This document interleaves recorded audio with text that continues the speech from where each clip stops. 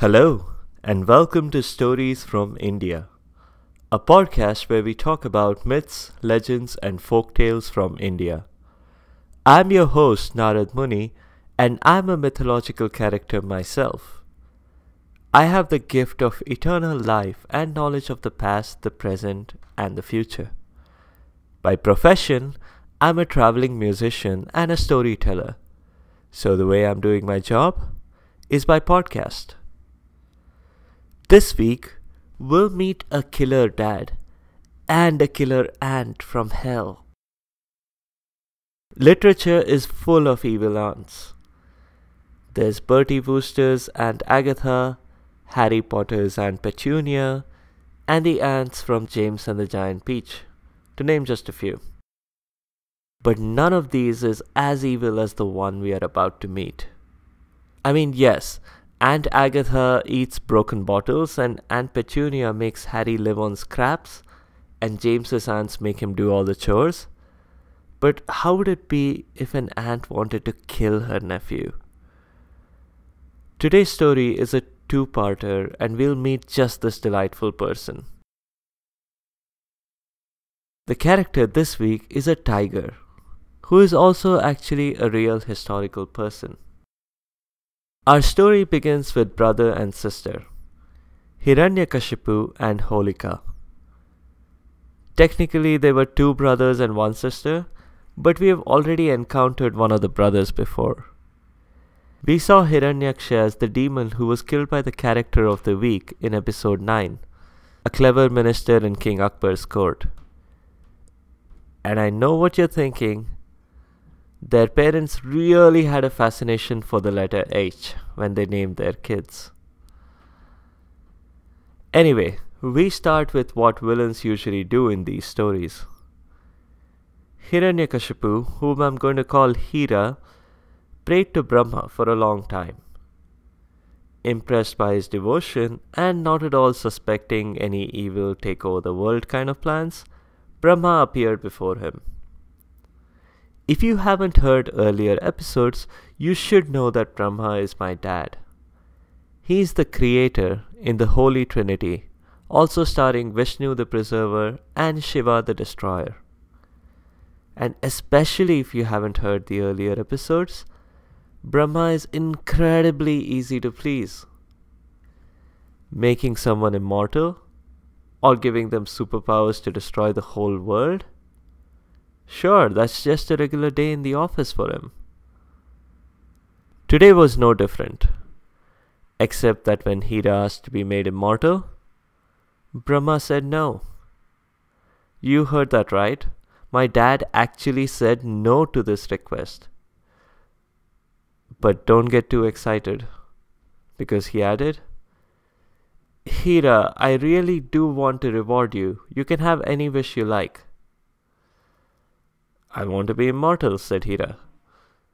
Except that, said Brahma. Oh, all right, let me think, said Hira.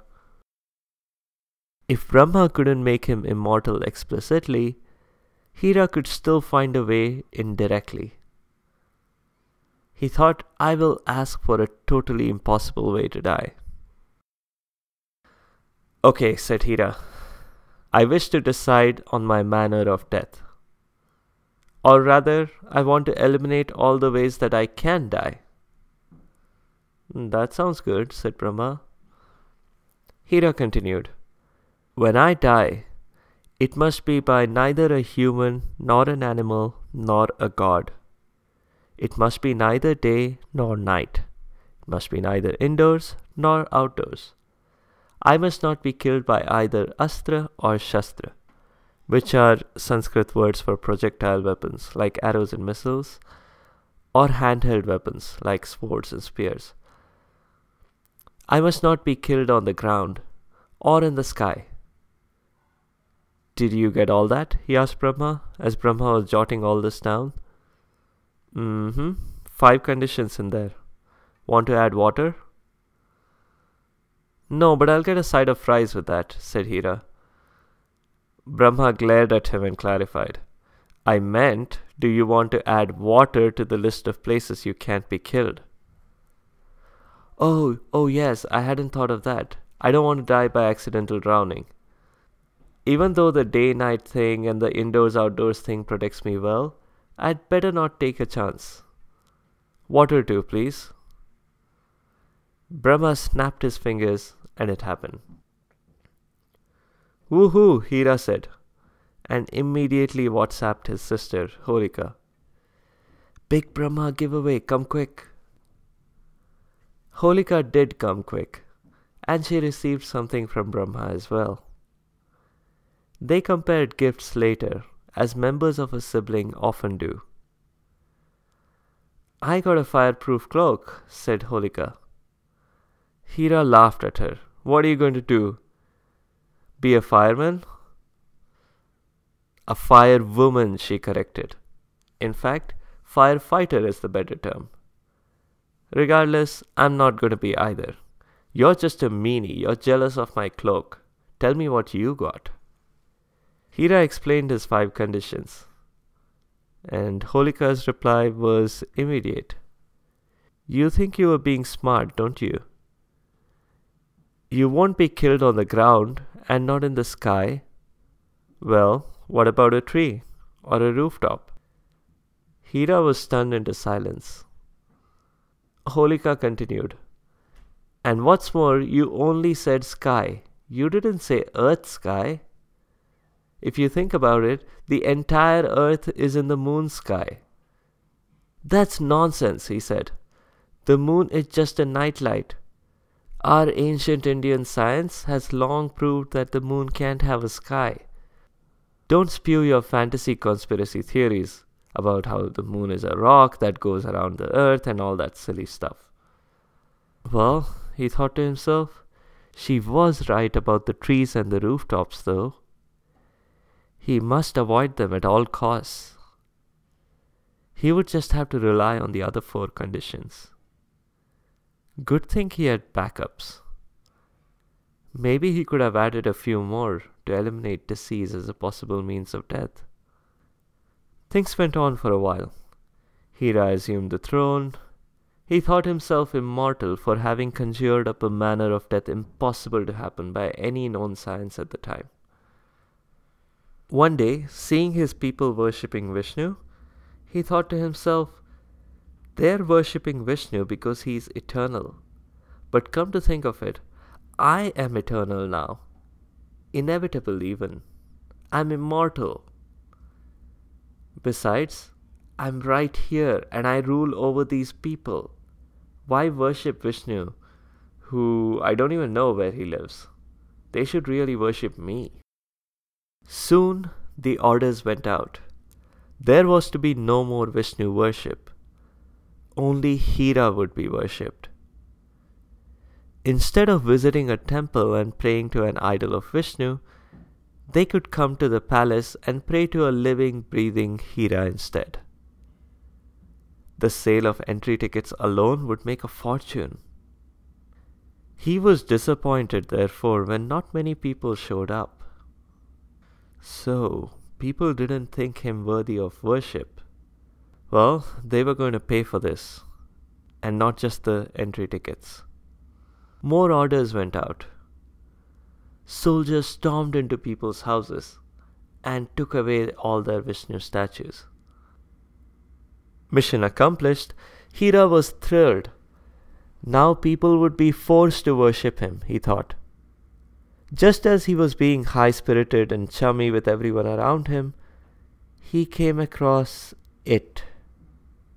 An idol of Vishnu in his own house. What is this doing here? He was about to scream. But then he noticed something worse. His own son, Prahlad, was praying to Vishnu. No, boy, stop it. You have it all wrong, Hira said. We don't pray to Vishnu, he told the little boy. I know you don't, Daddy, replied the boy, but I do. Hira then proceeded to say a lot of stuff about what he thought of Vishnu. I will repeat only the remarks that were civil. Done. That was easy. Unfortunately for Hira, Prahlad not only didn't agree with him, but he also had the impudence to suggest that he be allowed to maintain his own religious freedom. Hira was starting to lose patience with the boy. He tried to bribe him with toys, video games, comic books. Nothing worked. Prahlad was calm and confident in the face of Hira's tantrums. This was quite unusual for a preteen boy. Vishnu is supreme, Prahlad continued to say. Oh, and you think he knows and understands everything, does he? Asked Hira. He does, said Prahlad. And if something were to happen to you, he'll protect you, will he? Possibly, if he thinks it's the right thing to do. He wouldn't, snapped Hira. Here I am all-powerful. Vishnu dare not enter here.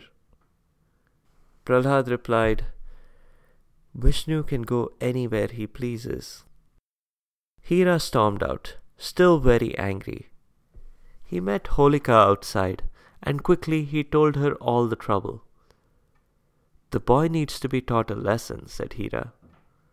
And at the same time, he could serve as bait if I wanted a showdown with Vishnu, added Hira. Why do you want a showdown with Vishnu? Asked Holika. He's been encroaching in my territory for too long.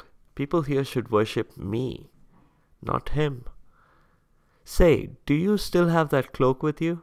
I have an idea. Holika did have the cloak with her, but she didn't seem very certain of Hira's evil plan. A large stack of wood was laid out, with a chair on top, all at Hira's orders. Holika was there, on the chair, wearing her cloak, the boy Prahlad on her lap. Now tell your most favorite auntie, she began. You're my only aunt, interrupted Prahlad. That doesn't mean I'm not your favorite. Now tell me, whom will you worship, your father or Vishnu? Vishnu, was the boy's reply. Wrong answer, said Holika. I'll give you another chance. Your father or Vishnu. Come on, Prahlad. This isn't hard. Pick one. Need I remind you that you already picked Vishnu and that was the wrong answer? Vishnu, said Prahlad again. All right, on your own head be it. She signaled to Hira's people, who quickly set the stack on fire. The fire began raging in no time. Holika, comfortably wrapped in her fireproof cloak, ho-hummed and whistled a tune to herself. And Prahlad? He had no protection. He started praying. Holika, noticing this, asked, with her hopes slightly raised, You're praying to your daddy, aren't you? No, to Vishnu, Prahlad said. Holika shook her head disappointed. The flames continued to rise all around them. I'll leave it here on a cliffhanger this week, even though I'm pretty certain many of you already know or have guessed what happens next. Some notes on the show. You might wonder why Prahlad was such a Vishnu fan. Well, the answer is easy. It's all thanks to me. Yep, me. I'd often be singing praises of Vishnu, and Prahlad often heard me. Yeah, I can certainly make quite an impression. Holika is the reason we celebrate the festival of Holi. As it happens, this festival is right around the corner. If you haven't heard of it, it's a spring festival in India that involves a lot of colors. People spray colored water at each other, and generally, the streets resemble a psychedelic rock album cover. What do the colors mean, you may ask? There are a few different schools of thought. Not all of them say that an evil ant had anything to do with it. Some say that each color symbolizes a particular character attribute. In other versions, spraying colored water on each other was a game that Krishna played with his milkmaid friends growing up. All of these versions agree that playing with colors is fun and not at all a grisly reminder of how an evil aunt is trying to kill her nephew under guidance from the boy's evil father. I've linked some pictures of the colorful celebrations on the site sfipodcast.com. Check them out. The character this week is a tiger, who was actually a real historical person. It's Tipu Sultan, the tiger of Mysore. Tipu Sultan was a human, not a tiger. He was the ruler of Mysore, which was the name of a state in India, but it is now a charming little city, not too far from Bangalore. Tipu Sultan was the son of Hyder Ali, who was the de facto ruler of the kingdom of Mysore. Hyder Ali, being illiterate himself, overcompensated when it came to Tipu's education, and ensured the boy received every academic, sport and military training. Tipu was given charge of several diplomatic and military missions at the young age of 17. He pioneered rocket artillery in his wars against the British invasion. And I'm not talking about the rock and roll invasion from the 1960s, but a much deadlier invasion 200 years earlier. While in power, Tipu also helped bootstrap the silk industry in Mysore, as well as championing a new set of coins. Ultimately, Tipu Sultan was killed when the British tag-teamed with the Marathas.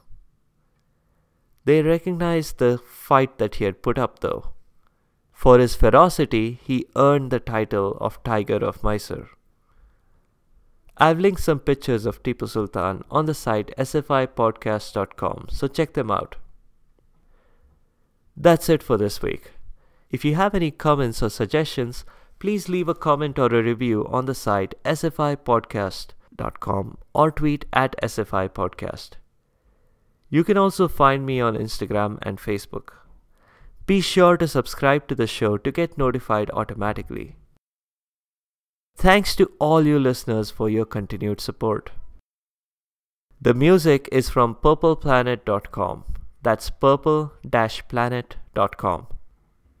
Next week, we'll continue the story of Holika and Prahlad as we'll see how strange events conspire to a specific end. Very much like in the Final Destination movies, but instead in a very positive way. To prevent death, not to cause it. At least to some extent. The character next week has a very special power. In every fight, half of his opponent's powers are magically transferred over to him. This makes him impossible to defeat. Except by sniper attack. I'll see you next week.